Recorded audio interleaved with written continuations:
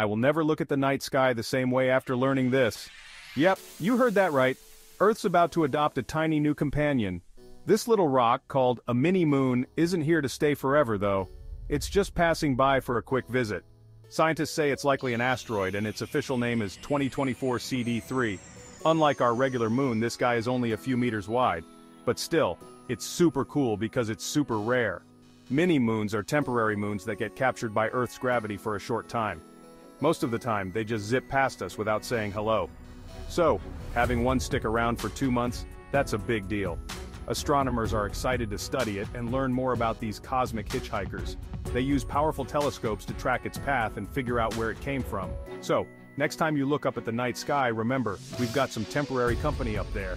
Earth's mini-moon 2024 CD3 is here, and it's making our solar system feel just a bit more crowded. Isn't space amazing? Explore life's wonders.